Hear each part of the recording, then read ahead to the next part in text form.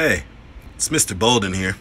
I bet you're trying to find out why it is that my camera is looking up to the sky. Well, I'm stretching, getting ready for my walk, but don't worry.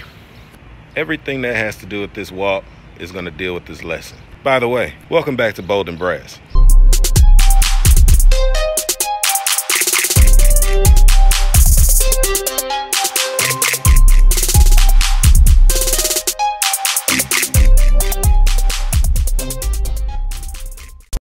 Today, we're going to be learning about tempo. Now, I bet you're trying to find out, what does tempo have to do with walking? Well, a lot actually. Let me explain. In layman's terms, tempo is normally the constant in music. It's the speed of music that never changes. We might call it the pace. You want to know what else has tempo? How about your heartbeat? At a calm state, your heart tends to beat a little slower. As you start getting active, your heart will speed up. Me walking is also a certain type of tempo, because there's a certain pace that I'm going during my warm-up and my actual run. This leads to the next question at hand. Mr. Bolden, are there multiple types of tempos? I'm glad you asked. There are multiple types of tempo, and they, just like the word tempo, are Italian. The types of tempos are largo, which means slow, andante, which is moderately slow, moderato, which is what I'm doing right now, walking pace. You have presto, which is what I'm going to be doing when I start running. And for all my track runners out there, you have molto presto, very fast. When understanding tempo and making a determination on what the speed is, you always have to look at the BPMs. Now, what is BPMs? BPMs is short for beats per minute. A BPM can be as slow as 1 beat per minute and can go as fast as the ear can decipher it. When I get back to the lab, I'll show you all three. I've been waiting to try out this new software that I have. So, Mr. Bolden, how do you stay on tempo? That's easy. There are multiple ways to stay on tempo. You can nod your head, you can tap your foot, or you can use a metronome. What is a metronome? I'll show you when I get back. But as of right now, let me finish up my run.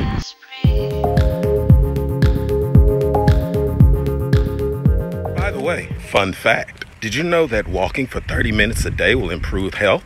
It gets the blood flowing. Some of the benefits of walking are an increase in cardiovascular and pulmonary fitness. Some big old words. Layman's terms, it strengthens your heart and your lungs. It reduces heart disease and stroke. It builds strong bones. And for all you folks that wear those balance rings, it helps improve your balance. You build endurance, you build muscle, and finally, and most of all, it helps you to do what I'm doing, lose weight. Back to my workout. Oh wow, my heart is beating at 108 BPMs. Come on back on, watch. That's the equivalent tempo to moderato. All right, enough walking, time to run it on in. I got a mile to hit. It's about to be fun. So, I started running now. This will be a good example of what presto would be, like a running pace. My BPMs has even increased to 122.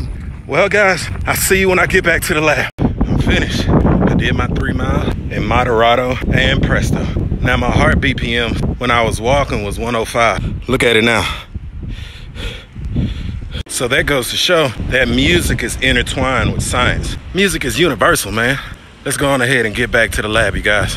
Now we're back in my garage, but I'm gonna call it my lab. Remember when I told you I was gonna show you what a metronome looked like? Don't worry, I haven't forgotten. This is a metronome.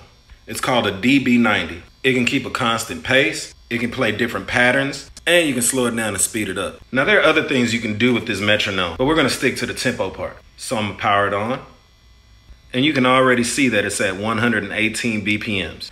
Now, as you can hear, the tempo is going at a steady pace. We can say that it's at like moderato. You know the tempo is steady because of the little dial that's going right to left. Right, left, right, left, right, left, right, left. And lastly, the click on the metronome never changes. What happens if I turn this dial to the left? You see the pace changing? The dial is slowing down, as well as the clicks. Let's speed it up some. Uh-oh, turn it off. And it keeps on stopping. And we're speeding it up, there we go.